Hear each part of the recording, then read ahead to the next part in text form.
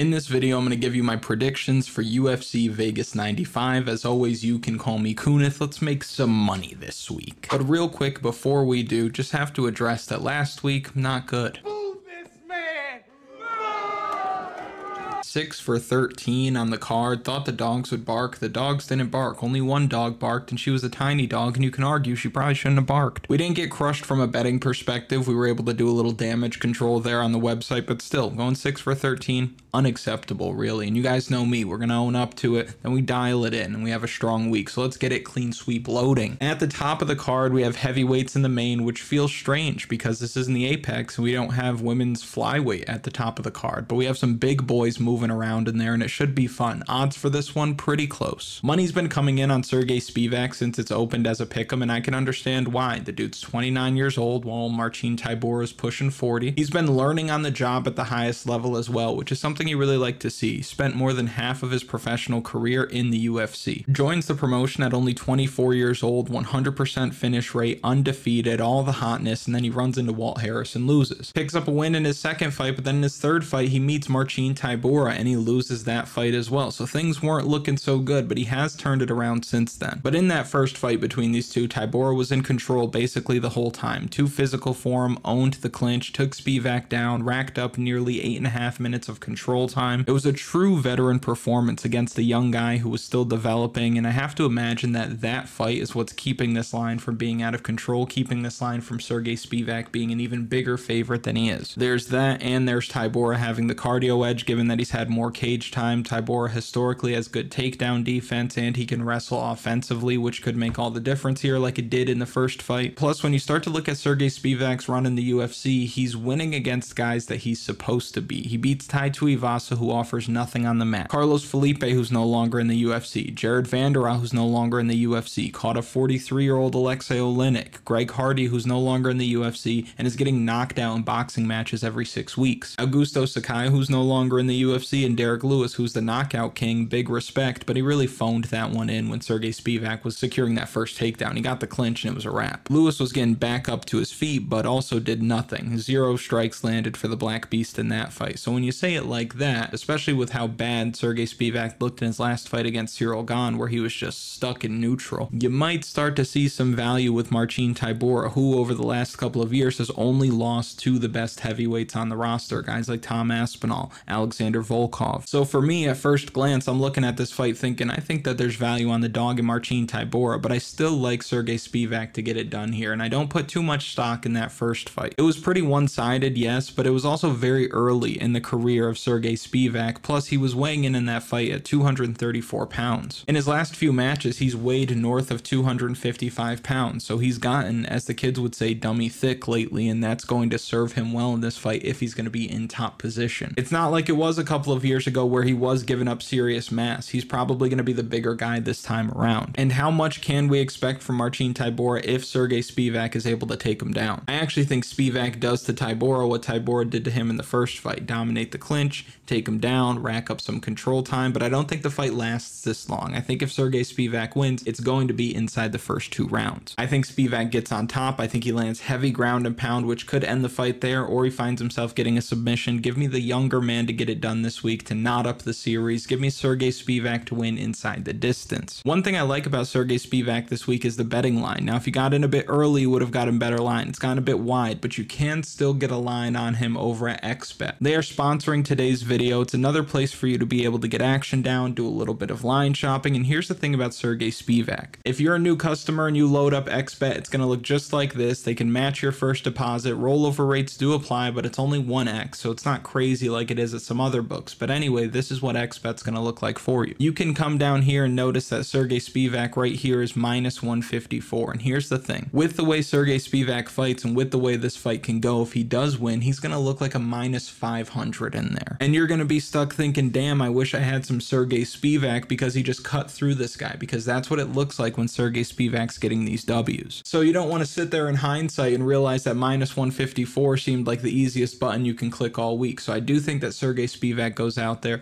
gets it done. I like his price playable up to minus 250 in my opinion. I think he's got Marcin Tybura covered almost everywhere. Again, you can find that over at XBet. That'll be linked in the description, and it's not just for MMA betting. You can bet on damn near everything. You can also play in their online casino, so you could play a little pocket poker instead of pocket pool, because I'm watching some of you, and Santa is too. Next, we're looking at a fight between Chepe Mariscal. He's fighting Damon Jackson this week. Gritty fighters on both sides. This one should be a war. I think it goes the whole 15, but I think these guys let it all hang out. Chepe and Jackson have both proven that they will fight for your money damn near every time, and the line for this one has Mariscal at minus 240-ish at the time of recording this, and I would have to agree. I've enjoyed watching Damon Jackson get his hand raised over the years after that win over Mirsad Bektic. Big fan. The dude's a grinder, sticks to you like glue, has produced some big moments in the UFC, but bad matchup this week. Bad matchup. Chepe Mariscal is going to be the better striker. He's going to land with a bit more power, and he's not going to fade or wilt under that Jackson pressure, which we've seen other guys do. That's the kind of guy that Damon Jackson beats. Chepe Mariscal is not. He has a ton of momentum starting his UFC career at 3-0, and the odds makers are noticing that as well. He hasn't been this big of a favorite since coming into the UFC, and he is now because he's very clearly the side. And for those of you that don't know, if you've just noticed him in the UFC, prior to coming to the UFC, this dude's fought everybody. Gregor Gillespie, the best fisherman in MMA, Bryce Mitchell, Karl Deaton III, who made it to the UFC, Youssef Zalal, and if you guys don't know, I am Youssef Zalal's fan club. It's me. I'm #1 fan. Pat Sabatini, Joe Anderson Brito, Steve Garcia, and you have to consider this. There are plenty of men out there who wanted to be UFC fighters one day, and their plans were foiled, dreams crushed, because they ran into a guy on the regional scene who would eventually be UFC caliber. They got unlucky, they got matched up with whoever that was, and they thought, nope, this ain't for me. No, this guy just beat the brakes off of me, I'm good. So for Chepe to have seen so many extremely talented dudes early in his career on his way up while he's trying to make a name for himself, with mixed results, mind you, he's winning some of these fights, speaks to the mental fortitude. The dude won't be broken. Again, the leech beats guys when he breaks them. I don't think that happens this week, so give me Chepe Mariscal to win. I think he outworks him. I think he might even close him out late. I said before this goes the distance, but I think Chepe Mariscal is very live for a third round finish. Give me Chepe to win this fight by knockout. Next, we have a fight between Yana Santos and Chelsea Chandler. You can make a case for Yana Santos. I would say that Santos is the more proven striker and has faced the better competition, faced Chris Cyborg, Aspen Ladd, Irene Aldana, Holly Holm. The problem is she's getting smoked in these fights. So yes, you're fighting the better competition, but are you necessarily getting better as a result? I don't know, because Chris Cyborg bombs on her, knocks her out in the first round. No shame in that. Where it starts to get dicey is she's winning against Aspen Ladd until Aspen Ladd finally decides to let her hands go, and the moment she does, she's out of there. Irene Aldana knocks her out in the first round. Holly Holm beats her every round and controls her for nearly 10 minutes of a 15-minute fight. So although she shared the cage with a lot of these better fighters, she hasn't really looked good. Now, she did look good recently against Karol Rosa. She looked much better than she has as of late. Lots of volume, decent accuracy, good work in the clinch, worked the body, just stayed busy. And that's how she can win this fight against Chelsea Chandler. If she just keeps making Chelsea Chandler work the entire time, I think Santos can edge out a decision. Now, on the other side, Chelsea Chandler just needs to get on top. If she can do that in this fight, she's going to win, because we saw Santos struggle to get back up to her feet in prior fights. Chelsea Chandler has the jiu-jitsu advantage. We saw Chelsea Chandler do well against Josiana Nunes when she was able to get on top in the first 2 rounds. Where things get a little bit dicey, though, is the third round was a lot different. Chelsea Chandler couldn't take her down, was getting beaten up standing, nearly finished at points, and she won that fight because she did enough in the first 2 rounds, but she was exposed on the feet. She looked uncomfortable, she looked reactive, as if she was waiting for Josiana Nunes to throw before she could, but not in like a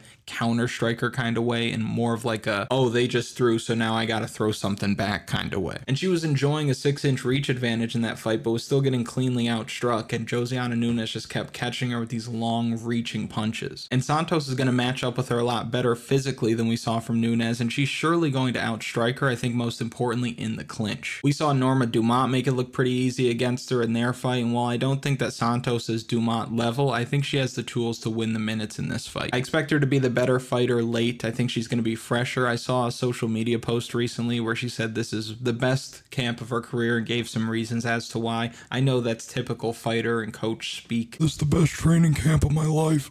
And I know that's super cliche, but the things that she was pointing to in this post make me believe in what she's saying. I think she's going to come out here and look good. I think she's going to put it on Chelsea Chandler over 3. And because we know Chelsea Chandler's going to fade, I think we have the third round in the bag if this fight goes the full 3. So we just need one of the first 2, or at least Yana Santos, to make it tough on the judges throughout those first 2 fights. And that's really what the last week's women's fights came down to, is who's going to give you more in the final minutes of every round? I think Yana Santos gives you more in the final minutes of these rounds. So give me the better experience, the better output.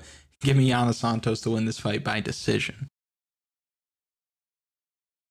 And I quite like Jafel Filio from a betting standpoint, especially with the line. He probably finds himself on the official betting article this week. If you visit kunithmma.com, go right up there to plans. You can grab yourself a total access package that's going to give you the official betting article of the week. You'll also get the DFS strategy guide, lineup optimizer, data model and projections, and access to the community tab. All of that can be found in the description and in a pinned comment. Best way to support the channel. And also like, subscribe, do all that good stuff. Back to the breakdown. Next, we have a fight between Charalampos, Grigoriou. He's fighting Toshiomi, Kazama this week. The line might blow up for this fight by the time fight time rolls around. Time of recording this, Charalampos, Grigoriou, currently around minus 190-ish. I would not be surprised if he ends up climbing quite a bit as people start to do their research and arrive at the same conclusion, which I think is the only conclusion. Toshiomi Kazama's not a UFC fighter. He's 1-3 in his last 4, has been knocked out in all of those losses. He's 0-2 in the UFC, coming off of back-to-back first-round knockout losses. Prior to getting to the UFC, he did have success in these fights with his grappling. Granted, he wasn't fighting great competition. We just talked about gyms when we broke down the last fight, and I love the training situation, especially for this fight for Grigoriou. He's going to be way more prepared. I much prefer the bantamweight who shares a room with Merab and Aljamain Sterling over a guy who lives and trains in Japan and might be the best fighter in his gym because he's the only one that's in the UFC. So I expect Grigoriou to defend takedowns this week. I think he lands heavy shots right away, hurts Kazama early, probably finishes him shortly after. Give me Charalampos, Grigoriou to win this fight by knockout, probably in round 1. Next, we have a fight between Danny Barlow. He's getting a short notice replacement here with Nikolay Veretennikov. A lot to like about Danny Barlow, and I saw Dan Levy make this comp. Dan Levy, friend of the show, check him out at Best Fight Picks. He made this comp not too long ago. He said Danny Barlow is Jamal Hill. I love it. I agree with it because he's got great range, great power, natural hand speed, nice placement, and I could see Barlow winning a lot of fights in the UFC, knocking out a lot of guys in the process. We saw him finish Josh Quinlan last time out. Quinlan struggled to find his range, but he showed off that toughness. However, Barlow was able to get him out of there in the 3rd round. Now, Danny Barlow was supposed to be fighting Uros Medic this week. I don't think that this fight gets any easier for him. I think Veretennikov is as good, if not better, than Uros Medic. Kind of feels like how Jordan Vucenic came in last week and scared everybody because he really put it on Guram Kutateladze in the 1st round. But Veretennikov is not bad. Fights out of Kings MMA, big dude, strong guy for 170 pounds. If you go back and watch his fights, he's just looking bigger than his opponents and not necessarily all that taller, but just bigger. And I liken it to Dricus du Plessis. You watch Dricus du Plessis fight and you're thinking like, Jesus, guy's huge. He looks massive in there, just thick, just wide. And I feel like that's what Veretennikov looks like against these recent opponents that he's had. And he's beating these guys. He's doing really well. He's finishing them, but respectfully, the dudes that he's getting matched up with, I think that Danny Barlow's knocking them out in 30 seconds. And I understand, like, we talk a lot about these guys didn't fight nobody. The level of competition prior to the UFC was not good. It's hard for these guys to find good competition. The best fighters fight in the higher caliber organizations. So while you're making your way up to these higher caliber organizations, if you have UFC talent, if you have one championship talent, hell, even if you have PFL talent, you probably are smoking guys on the regional scene. And that's what Veretennikov has been doing. So he's winning fights and he should be winning them. He should be finishing them. So great. But I think that the Danny Barlow step up in competition will be too much. Danny Barlow knocks him out this week because you look at moments where you watch Veretennikov fight, and yes, he's pounding these guys, but he's also keeping his hands very low. Can't do that. No sir, because you'll see that left hand to God coming right down the pipe. We might see Veretennikov try to grapple in this one. I think that if he gets on the ground, he's going to have a little bit of success, but he needs to cover a lot of distance in order to do that, and that's where he's in trouble. I see him eating a lot of shots on his way in. I think that Danny Barlow intercepts him, and you can't eat too many from a guy like this. I think Danny Barlow wins by knockout. Next, we have a fight between Karol Rosa, and she's fighting Pannie Kianzad. Kianzad. The favorites look good on this card, man, and last week almost every favorite won. Hard to find value on a card like that unless you're hitting method of victories or you're an absolute chalk donkey, which sometimes it works out. This card does feel similar, and at first glance I thought we had a live dog on our hands. I thought we had some value because I'm looking at this, I'm thinking Pannie Kianzad might put it on her, like in the clinch if she's throwing elbows or if she just makes it dirty. I think we can find a way to win for Pannie, but then I looked back at Karol Rosa's recent fight and I realized how happy I was about it. Karol Rosa was one of our output saviors when she first got into the UFC. No one wants to see low output MMA. We want to see action, and she was delivering on that. 171 significant strikes landed in her debut. 120 landed after that. 124 after that. But she went through a bit of a stretch where she had these fights where she just was not letting her hands go, and it felt like nothing was happening. In a Karol Rosa fight, that wasn't what we were accustomed to, so it was frustrating to see because you know what she can do. You watch that fight against Norma Dumont, extremely frustrating. Norma Dumont's having her way with her. She's letting minutes slip by against Dumont. She's letting the rounds slip by. And it's not until the third round where she really decides to put her foot on the gas is when she starts fighting, and she's kicking Dumont's ass. Like if she gave even half of that effort in rounds 1 or 2, she would have won. But what made me really happy to see is I'm going back and I'm like, okay, let me watch some Karol Rosa fights. Who'd she fight last?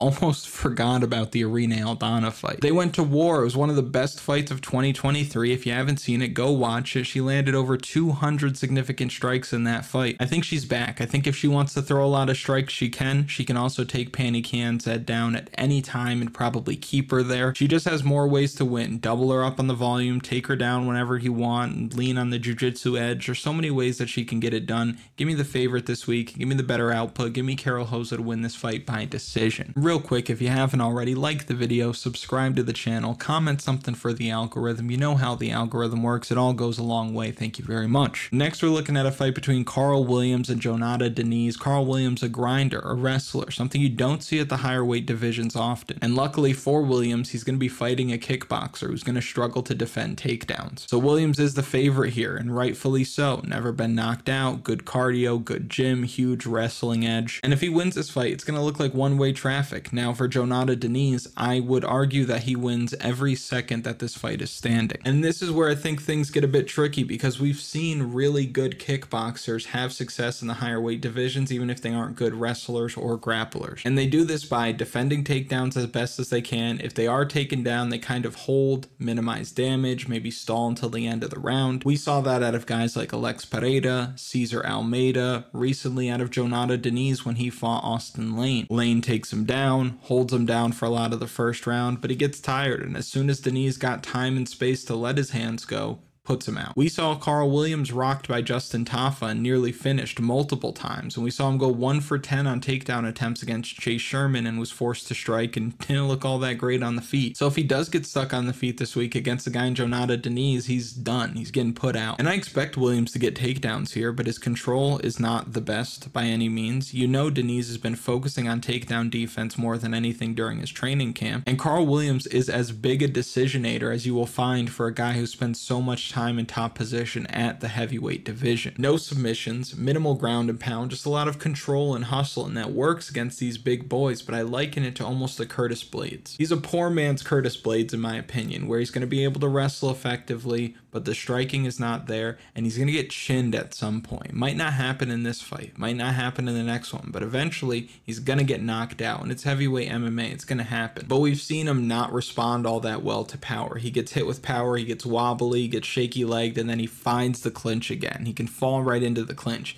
Diniz is a better finisher than anybody's ever seen, a better striker than anybody's ever seen. Does he have as much raw power as Justin Tafa? Maybe not. But can he put more than 2 punches together better than Justin Tafa can? You bet your sweet bippy. I expect Diniz to catch him in the in-betweens, land a combination, and get Williams out of there, giving him his first UFC loss. So give me the dog, give me the kickboxer, give me the Brazilian, give me Jhonata Diniz to win this fight by knockout. Next, we have a fight between Youssef Zalal fighting Jarno Errens. As an ambassador of the Youssef Zalal fan club, I'm telling you now, our boy gets it done again. He's a big favorite, it's no surprise, but Jarno Errens, coming off of his first UFC win, looked better than ever, fast on the feet, showed off some durability, busting Steven Wynn up. And if you're standing right in front of this guy, he's going to give you a lot of problems. He's going to look good. Youssef Zalal, not standing right in front of you, brother. Zalal is historically very hard to hit, absorbing less than 2 significant strikes per minute. On top of that, he's going to have the wrestling edge in this fight, and he's going to grapple a lot. We saw him have a lot of success grappling in his UFC return against Billy Quarantillo. Took his back, choked him out in the second round, and I think the current version of Youssef Zalal is going to be a problem for a lot of guys at 145 pounds. I think he makes it look easy this week to Jarno Errens, who's rocking a 28% takedown defense. Errens has no offensive wrestling of his own, which has given Youssef Zalal some trouble in the past, but even if they were to just strike for most of this, I still would think that Youssef Zalal gets it done, beats him to the punch, and lands cleaner strikes and sits him down maybe more than once. Errens hasn't been finished in the UFC, but I think that changes here this week. Give me Youssef Zalal to win this fight inside the distance. And lastly, we have a fight between Talita Alencar. She's fighting Stephanie Luciano this week, a rematch from a fight that happened on Contender Series, ended in a draw. Alencar leaned on that jiu-jitsu that she has. She was able to get the first 2 rounds under her belt, but gassed hard in the 3rd round. Luciano really put it on her. That fight really could have been stopped. 10-8s across the board. And Alencar was a pretty big favorite in that one, and now the line has flipped in the rematch, and it makes sense. It's hard to argue after what the last 5 minutes of that first fight looked like. And you look at Alencar's first fight in the UFC, it shows as a win. Could have went either way, but it was against Rayani Dos Santos, who's no good, very low fight IQ. She went 1 for 9 on takedown attempts in that fight and lost on the striking numbers. She gets the nod in that fight, but she probably should have lost. And even in the first fight against Lucindo, she went 4 for 24 on takedown attempts, which is why she gassed. And with Lucindo having the size advantage, big old reach advantage, as you can see there on the screen, the youth and the confidence that she can pull from the way the last fight ended, I think that she knocks Alencar out this time around. I don't think Alencar is going to hang around for all 3 rounds. We're going to see a lot of grappling from Alencar in this fight, and I have no reason to believe that she's not going to gas out. I think Luciano just makes her work. Defends takedowns. When she is taken down, gets back up to her feet, keeps volume in her face. So give me the length, give me the youth, give me the gas tank, give me the better striker, and I think she closes her out this time. Give me Stephanie Luciano to win this fight by knockout. If you've made it to this point in the video, thank you so much for watching. I really do appreciate it. Make sure you like the video, subscribe to the channel, comment something for the algorithm, and I'll see you later in the week for final picks. Let's go!